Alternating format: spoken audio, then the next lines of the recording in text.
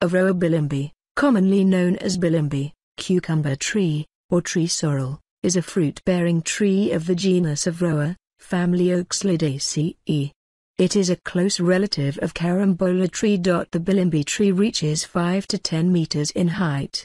Its trunk is short and quickly divides up into ramifications. Bilimbi leaves, 3 to 6 centimeters long, are alternate, imparipinnate and cluster at branch extremities. There are around 11 to 37 alternate or subopposite oblong leaflets. The leaves are quite similar to those of the Otaheite gooseberry. The trunk and branches of tree has to be exposed to sunlight for fruits to form. Traditional knowledge, which is achieved by removing leaves except from branch end. In the Philippines, where it is commonly found in backyards, the fruits are eaten either raw or dipped in rock salt. It can be either curried or added as a souring agent for common Filipino dishes such as sinigang, pinangat and paksiw.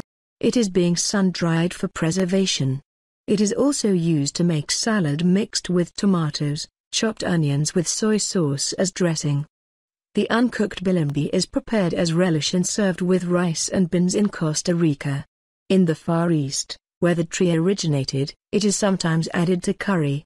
Bilimbi juice, with a pH of about 4.47, is made into a cooling beverage. In Indonesia, it is added to some dishes, substituting for tamarind or tomato. Additionally, the fruit can be preserved by pickling, which reduces its acidity. The flowers are also sometimes preserved in sugar.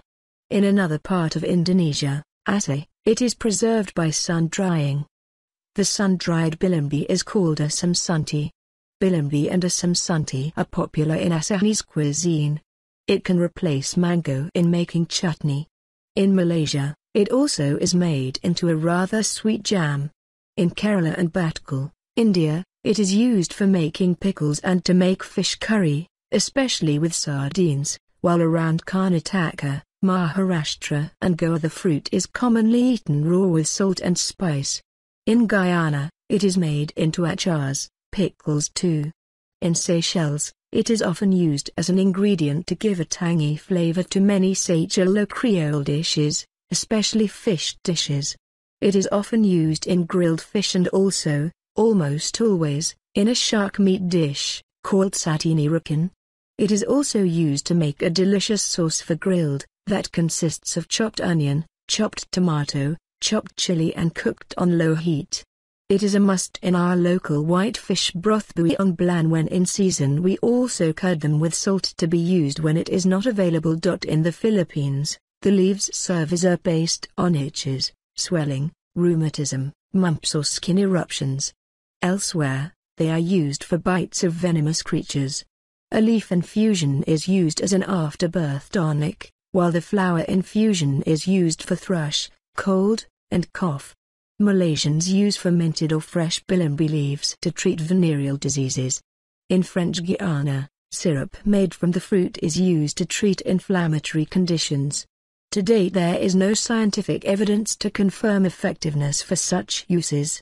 In some villages in the Thiruvananthapuram district of India, the fruit of the bilimbi was used in folk medicine to control obesity.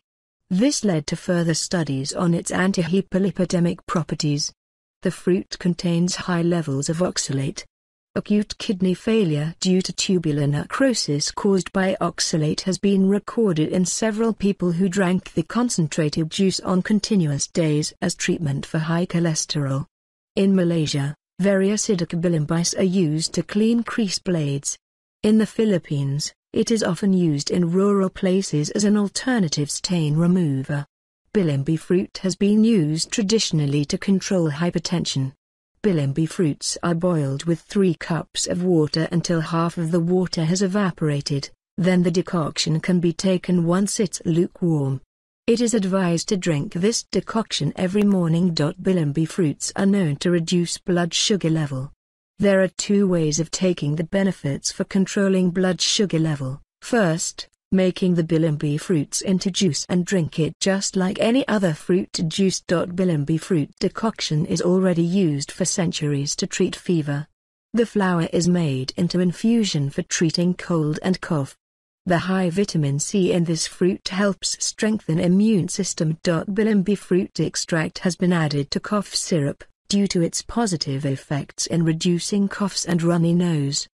The sour taste also make the cough syrup more palatable.